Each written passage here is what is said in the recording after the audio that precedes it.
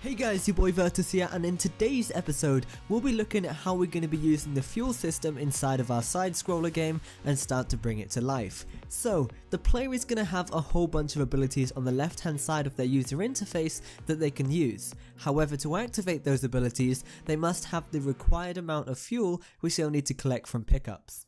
Having said all of that, we're going to be creating a variable for the fuel, creating a pickup item to regain their fuel, and lastly, create a basic keybinded ability that we can use to make sure that everything is working as it should.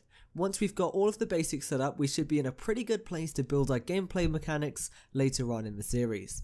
So to start off, we need to create the variable, the piece of information that tells the engine how much fuel the player has, and because it's player related, we're going to be doing this inside of the player blueprint. So go ahead and open that up, jump into the content browser and go to the script view. In here we need to go over to the variables section and press that little plus icon once again and name it player fuel for now. And make sure you change the data type to integer so it can handle a number value, and lastly compile this and set the default value to 10. This is going to be the default and the maximum amount of fuel that the player can have, and each ability will have a different amount of fuel required to use it, ranging from 1 to 5, with the most powerful abilities using a little bit more fuel. Cool, so the next thing we're going to do is we're going to create a little bit of script that will take away some of our fuel, and that will be forming the back end of our fuel and ability system. So to get started, let's go ahead and create a basic key binding inside of our character blueprint. Right click, go down to input, keyboard events, and let's just scroll and let's just roll with the E key for now. Next up, we need to make this ability reduce the player's amount of fuel. The way we're going to do this is by dragging out from pressed and typing in set player fuel. Then drag out from this little green entry node and create an integer minus integer node. This is what allows us to do the maths and tell the engine to reduce the value. First things first, inside of the first entry, we need to get the value for the player fuel by just dragging it out from the list of variables and then linking it up. Next, we need to set the second entry to -1. So effectively, when the script is being run, it's now going to be taking 1 player fuel away from the player. But we need to see all of this on our screen, so we need to see that so that we know it's working. So let's go ahead and drag out from the exit of our set node and create a print string and connect the exit point to the entry for the print string, and that will display the result of the math that we've just done. If we go ahead and press play in our viewport and press E a couple of times, you'll see the value going down in the top left hand corner. So we've got the basics of our fuel system up and running. The next thing we need to do is create a basic pickup to increase the fuel after it's used. This time, as the pickup is going to be separate to the character, we're going to need to create a new blueprint.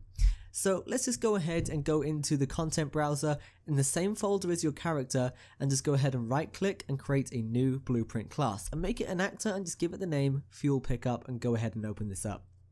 As of right now, there's nothing that the player will be able to see. So in the viewport, go ahead and create a sphere, scale it down a little bit so it's not too big, and if we go ahead and move the window and drag the blueprint into the scene, you should get a rough idea of how that'll look. So we've got an item we can see, but now it's time to add the script that will add to the player fuel value. So head over to the event graph and we'll be using the event begin overlap node to add our script to. What this is going to do is fire off our script when the player begins to overlap with the pickup object. So first things first, drag out the other actor and type in cast to SideScroller character. This will let us reference the character's variables and make changes to them effectively, allowing us to increase the player's fuel. Drag out as SideScroller character and type in set player fuel. And in the same way as before, we're going to be using integer plus integer to increase the value this time. Get the first value by dragging out from as SideScroller character and get a reference to player fuel. And then just make sure the second value is set to 1, as we're going to be giving the player 1 bit of fuel each time they pick up one of these items. Next, we need to go ahead and destroy this actor once the player has collected it. Just go ahead and create a destroy actor node and hook it up. From this, all we need to do now is add a print string and hook that up to the exit node so that we can actually see the value of the fuel going up each time that we use it. So now if we go ahead and test this, let's see how it looks. We can run into it, but we can't actually overlap and pick the item. So we need to open the blueprint back up, head into the viewport and select the sphere. Scroll all the way down to collision and change the collision preset to overlap all. press play again, and now you'll see it's increasing our players' fuel, and everything seems to be working. So, we've got the basics of our system set up, and I think this is a great place to end the video. Thanks for watching, subscribe if you haven't already, and as always guys, keep on creating. Your boy Virtus, signing out.